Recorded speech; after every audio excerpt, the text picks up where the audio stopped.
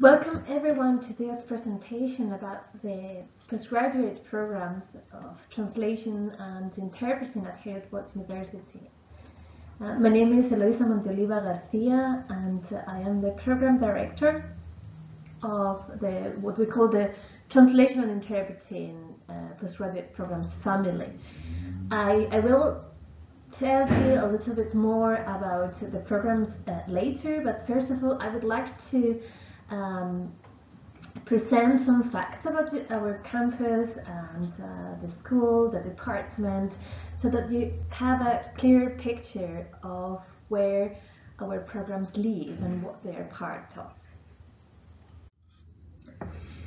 Heriot-Watt University was founded almost 200 years ago, and actually we're about to start some very important celebrations in 2021, and we would be delighted to have you with us celebrating this important anniversary. As you can see, there are some pictures of the main entrance at the Edinburgh campus, where our translation and interpreting programs are taught, and also some beautiful pictures of Edinburgh, which I don't know if you know, but it's a festival city. The month of August and also actually late July are the months of festivals. The Edinburgh International Festival, the Fringe, the Book Festival, and many others. And there are always beautiful celebrations and fireworks that you can see on the right. So we hope you will join us to celebrate this important anniversary. As I said, the translation and interpreting programs are taught in Edinburgh, but since the university was founded, it has grown and it has become a global university, and now we have campuses in Dubai and Malaysia, as you can see in the pictures. And even though our translation and interpreting programs are not taught in Dubai and Malaysia, there might be some optional courses, which I will present later, in which you will find yourselves sharing those courses with students from the other, from Dubai and Malaysia as well, especially in the courses that belong to the business department. Who are we? We belong, our department is the Languages and Intercultural Studies department, which this year is also celebrating a very important anniversary, our 50th anniversary.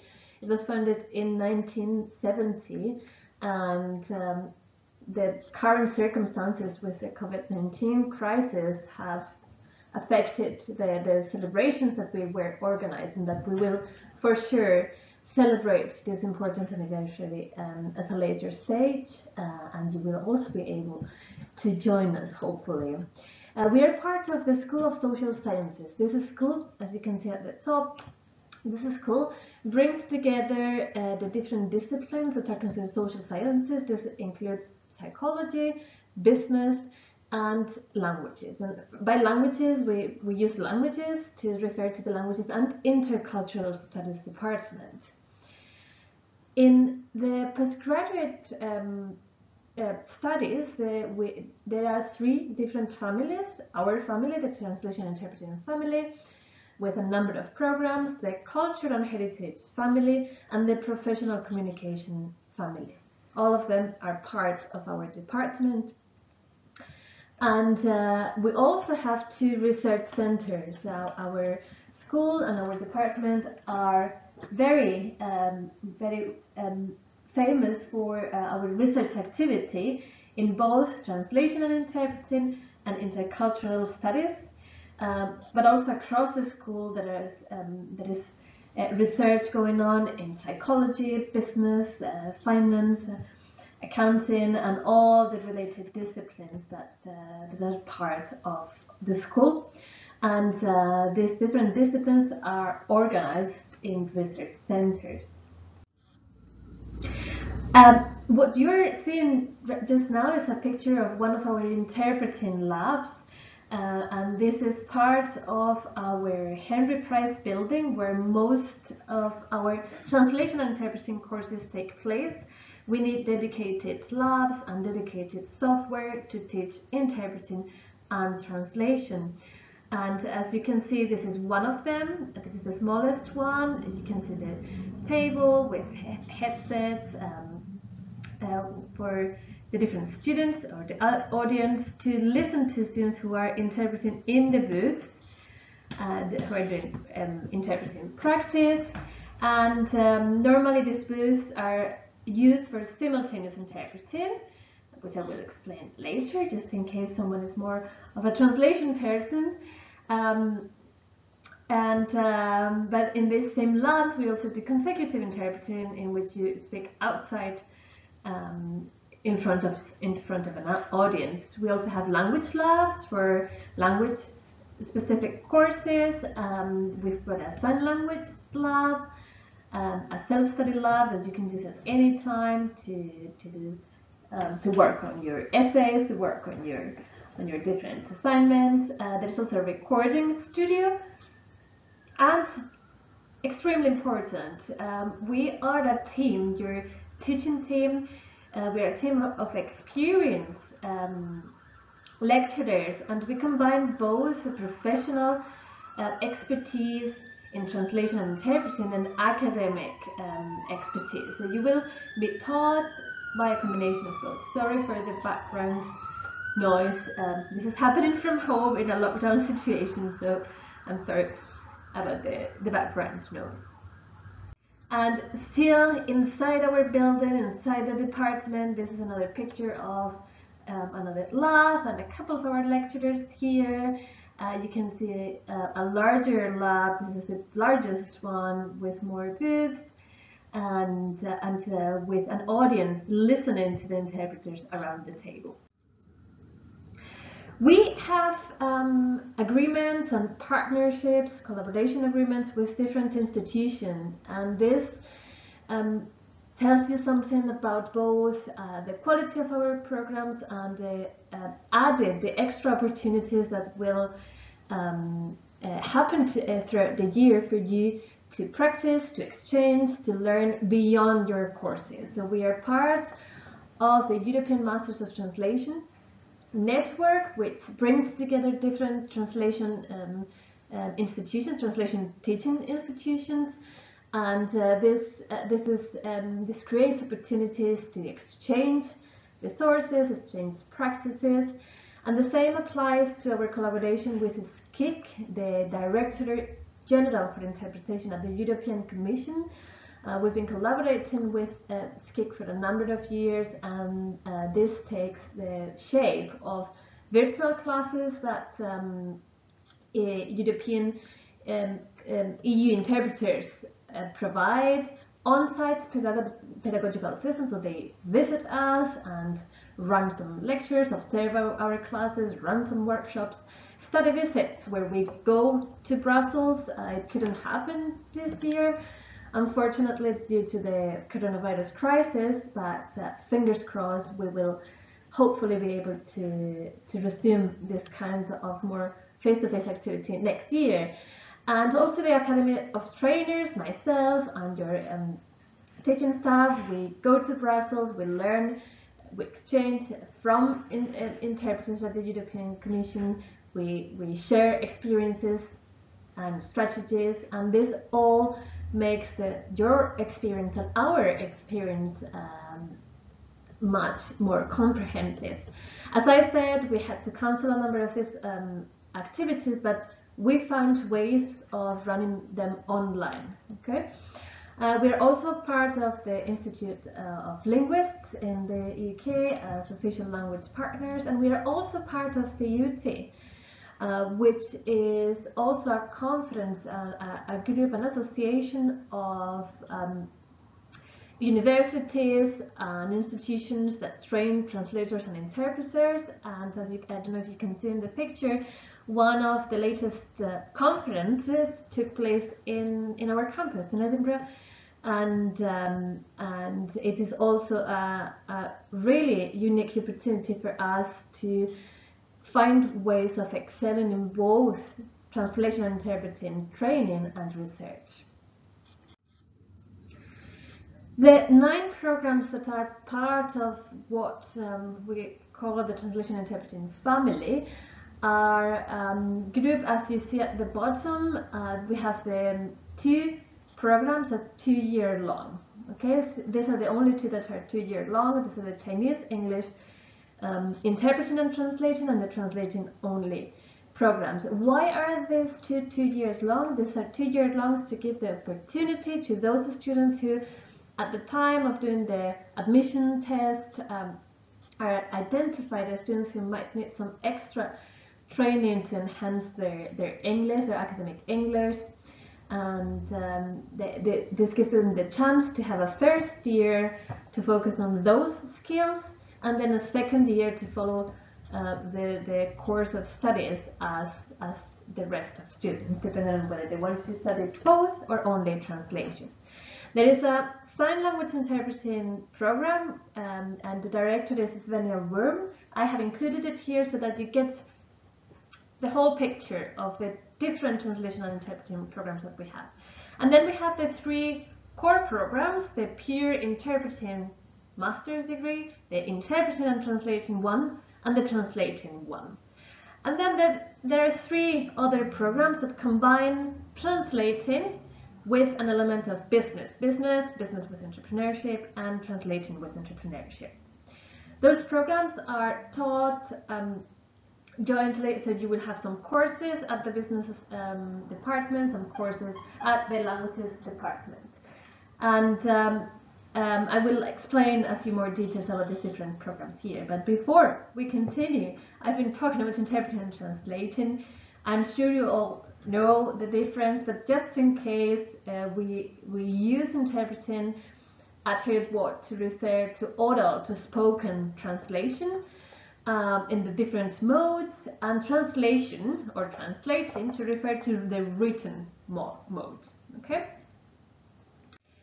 And just to give you an idea of the prospects, the career opportunities, some of our alumni, we've got Rona here, who worked as a freelance in-house translator. Now she's a freelance conference interpreter. She's based in Geneva. We've got Carly. She fell in love with audiovisual translation and subtitling, and she has founded her own company, and she will probably come to visit us, as she has been doing in the last couple of years, to give a talk to our students and to give you lots of tips. Other graduates, we've got Ross, who is now an EU interpreter. He worked as an in-house and freelance translator, then did a master's focused on interpreting, and he became a SCIC, freelance interpreting, and then a staff interpreter, and then a staff interpreter. And then Sophie, who works as an in-house translator in Germany, she graduated in 2018. As you have probably noticed, and this is very common in our industry now, in our field, most of us, I did it myself, start working in either translation or interpreting, or both, as freelancers or in-house, and we transition from one to the other, and then we might opt for one of them, or maybe for some of us, being an in-house translator works better, or maybe we want to be adventurous or to focus on something else. So these transitions are very common in our field. So don't be worried if you say, "Oh, do I need to choose now?" No, don't worry, because our programs are also designed to give you some room to try different things, and that is actually one of the great things of our programs. If you know what you want and you want to focus on one of them, interpreting or translation, you can do that, but you can also you also have some room to play with optional courses. Each program, each of our programs has the same structure. So if you are a full-time student, you will have 180 credits, and you will study over a year, so from September to the end of August. And this is divided in 3 semesters. The first 2 focus on your courses, on teaching what we call taught courses. And the first semester from September to December, second semester from January to April, and you will have 4 courses per semester. Between the end of the exams period, so in May, you will have final exams. Between then and August, normally around mid-August, you will focus on your master's dissertation, which I will tell you a few more things about the dissertation later. And that is the third semester, which is dedicated entirely to that dissertation. For part-time students, the same credits load, but over 2 years instead of 1 year. Okay, so you will normally have two, and then two on year 2, and then you will focus on your dissertation. To give you an example, for the pure interpreting program, you will have 2 mandatory courses and 2 optional courses on semester 1, 3 mandatory courses and 1 optional course on semester 2. The first course that you can see listed on either semester, those are really part 1 and part 2 of the same course, where you will develop and acquire consecutive and simultaneous interpreting skills. Okay, so progressively more difficult, with denser speeches, with longer speeches, and then you have 2 other specific courses for interpreting: liaison and public service interpreting on semester 1, liaison interpreting for business on semester 2. And then on semester 2, everyone in every translation and interpreting, or translation or interpreting program, will have to study the translation and interpreting studies course, which is more to give you to provide you with the different knowledge of the discipline, the different theories, the evolution of the field, what's going on in research, so that you are part of that community that integrates both practice and lots of applied research that actually has contributed enormously to development in our field. And you will have to complete those with optional courses. We move into optional courses just in case, to make it clear what we call simultaneous concept and liaison interpreting. Simultaneous interpreting, this old picture, you might be wondering why. Well, simultaneous interpreting emerged during the Nuremberg trials in 1945. Sadly, the history of interpreting and translation is very closely related to war. To war times and conflicts, where some technologies were necessary in order to make communication possible, sometimes to spy. So there are lots of very interesting historical facts that you will also learn about. So this is the first, one of the first pictures of simultaneous interpreting, very rudimentary equipment, but the idea is that if we see the evolution, what it looks like today, you've probably seen pictures of different international organizations. There are booths, and you can see interpreters in the booth. There is an audience, there is someone speaking, and the interpreter is interpreting at the same time. So you listen, and then you interpret into the other language verbally as you are listening. Consecutive interpreting. Consecutive interpreting, the difference between simultaneous interpreting and consecutive interpreting is that in consecutive interpreting there isn't a booth, there isn't sophisticated equipment, but there is very important equipment. You need a notepad, you need a pen, you need to learn your note-taking technique, which is specific for interpreting, and you need excellent memory skills. So normally what you do is you listen to someone speaking for 4 minutes, maybe 6 minutes, maybe 8 minutes in a presentation or at a meeting. You take notes. You can use a notepad or you can use a tablet, which is becoming more and more common. And then you, when the speaker finishes, you start interpreting and everyone listens to you. Okay, so you have to wait until the speaker finishes their intervention and then you render it in the other language. Liaison interpreting is really a modality of consecutive interpreting. You wait, you listen and wait. The difference, though, is that normally it takes place in a situation where there is a dialogue, there is a conversation. The interpreter is between the 2 speakers. So here you can see a medical consultation. So the doctor, patient, and the interpreter is in the middle, interpreting into both languages. Okay, so both directions. Consecutive interpreting normally happens into one direction only. Liaison, you are the person who is making this dialogue, this conversation possible at medical practice and medical consultation, in business settings. Hence we divide public service interpreting in police settings, social work settings, educational settings, and healthcare on semester 1, and business interpreting on semester 2, where you learn about the different aspects that are specific to this context, to this setting, but the modality is the same when you are between the two. Okay, between two people or two parties. There might be more people, but normally two parties. It's also used in diplomatic interpreting with politicians. You've probably often seen one or two interpreters. Sometimes they have one each, and you can see here the interpreter taking notes and enabling communication between the speakers. Okay, so communication is what brings us together, the interpreting modalities and the interpreting and translation program. Going back to the optional courses, as I said later, you will need to complete your optional courses in order to have your 4 required courses per semester. With optional courses, these are the ones for semester 1 and these are the ones for semester 2. So here you can see that there is a wide range of options. Some courses about intercultural communication, about politics, which is crucial for our disciplines, international politics, business communication if you're interested, translation technologies, even if you're doing the program in interpreting, you might be interested in doing some translation technologies.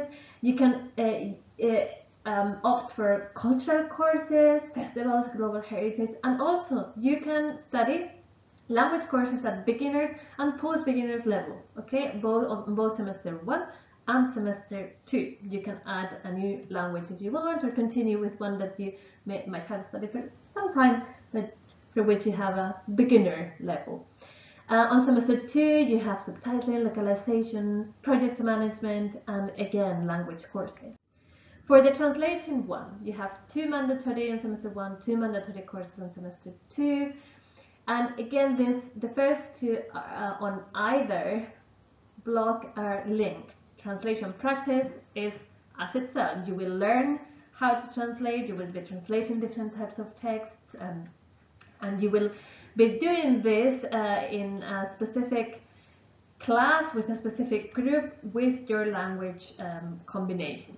Okay, and then you have translation technologies, which I'll explain a bit more in a minute, and again translation and interpreting studies, and you will need to complete with 2 optional courses per semester. So for instance, if you are really into translating, you could complete with subtitling and localization on semester 2. Project management is also extremely important if you're considering maybe becoming a freelancer in the future. On semester 1, you can give a go to liaison and public service interpreting or business communication, international projects, again crucial for our programs, intercultural communication in the workplace, all that knowledge about intercultural issues that is so relevant for our discipline.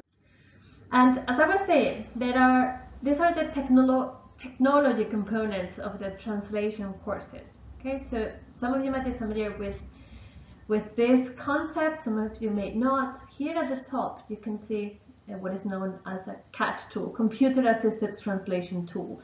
These have become more and more sophisticated, and this makes translators' lives easier. What they do is they create translation memories of the different texts you translate, and so when you have a new text, they recognize excerpts that you have, or terms that you have translated before. They make suggestions, so you can create an archive, a corpus of your translations, and the program detects similarities, and you can edit, you can add things. And also there are terminology management tools. So this computer-assisted translation tools do not replace human translators. They make human translators' life easier. So this is covered in the translation technologies course, among other technologies. In the localization course, you will learn how to localize, for instance, a website or computer games or any other website, so that might involve not only translation, but also adaptation to different cultural, technical, legal requirements that are necessary to take into consideration to make that text, whether it is a website or a video game, to make it work for a particular target audience, local audience. So it's not a global translation that works in general, but it's really adaptation. And this is also a course on semester 2, and also in semester 2 subtitling. Okay, so this shows WinCap, the subtitling software that you will learn how to use, and you will learn the different ins and outs of the subtitling process. For the mixed program, the combined program, you will have the core courses of the 2 that I presented earlier, plus the theoretical one, and you will have to complete again with the same range of courses. Now, apart from what I've said, or something important that I didn't say, the languages that you can study in our department in the master's programs are 4: Chinese, French, German, and Spanish. And you might be a strand A student or a strand B student. The strand A student means that you are combining one of those languages with English, but working in both directions. For instance, from French into Spanish, from French into English, and from English into French. What does that mean in the classroom? You will have some lecture sessions with all the other students who study interpreting of any language combination, for instance, learn note taking. But then you will have your specific seminars, practice seminars, for your 2 language directions. In the example that I gave for strand A, you will have a class to learn how to translate, for instance, from French into English, and a different class to learn how to translate from English into French. Each class will be taught by a lecturer who is a native speaker of the language you are translating into or interpreting into. Okay? If you're a strand B student, you will have 2 languages of those 4: Chinese, French, German, or Spanish, and you will work from either language into English. So, for instance, you can have German into English and Chinese into English. Okay, and those will be your combinations. Apart from the courses, the classes themselves that I mentioned, we organize different events. The virtual classes that I mentioned earlier, visits, but also languages career events, so that you can hear from agencies, from professionals, from our graduates about different options and opportunities, about their experiences. And we organize these events every year, and we keep you updated about different opportunities. You can see here at the bottom Fanny Shook, who is one of the French lecturers, and she is also the careers officer, so she keeps you informed about any opportunities, volunteering, professional opportunities, career events that come up. We also organize a multilingual debate for interpreting students on semester 2, where you have a real audience. So you can see here some booths where you will be interpreting in pairs with a partner, and we invite different guests. We invite ambassadors, consuls, some of our lecturers also deliver speeches, and you will be interpreting in the booth, and you have a real audience. And this audience is made up of students from schools from across Scotland. Okay, so this is what we call situated learning. You are learning by practicing what you are supposed to be doing when you finish, and this is one of the best examples, and one that we are really excited about and proud of. We also organize, as I mentioned earlier, virtual classes. You can see some pictures here of a virtual class, so link it with Brussels through video conference. We have a virtual class, and we have visits to Brussels, so you can do dummy booths, so mock interpreting in the booth. We have guest speakers who talk about translation, about interpreting different aspects, and that's I'm running out of time, so that's an overview of what it is like to study with us in our translation and interpreting programs. You can see here the different links to our blog, our Twitter hashtags and accounts. You can follow us. You can follow us on Twitter, on Facebook, on Instagram, different social media, and you can, of course, you can contact us.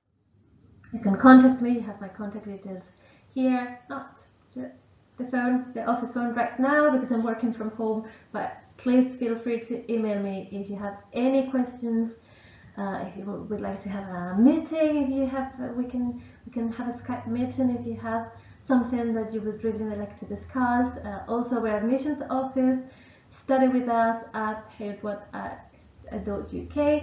You can contact them for any administrative questions about the admissions procedure, but please do so. We are here and we will be happy to answer all those questions that you might think, hey, should I be asking, should I be contacting? Yes, do not hesitate.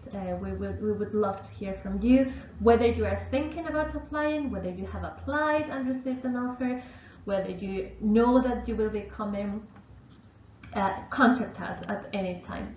And some final words about the current situation. You might be wondering what's going to happen with the COVID crisis. I'll tell you a little bit about what has happened since roughly mid-March. We had to stop teaching on campus and we had to transition to providing online support, all of us working from home, students studying from home, and so we continued with lectures, with online support, online classes, and we have delivered the exams online as well.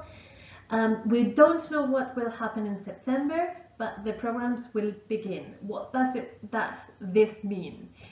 We are planning different scenarios depending on how the situation evolves. The programs will begin for sure, but they might begin in a blended learning format or in an online format. We are not sure that the campus will be ready to be working and for us to be back physically in September. Again, it will depend. If that is not possible, do not worry, because we will deliver the programs online.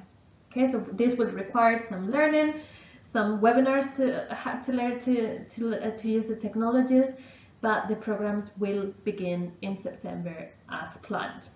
And then, depending on how the situation evolves, maybe semester 2 can hopefully move to face-to-face on-campus learning, but this is an uncertain situation, and we are doing everything we can to adapt. We have platforms, we have software in place to make teaching and learning possible, of translation, of interpreting, and we will have a plan in place for any situation that is required, and to adapt and adjust to make it possible for the programs to happen.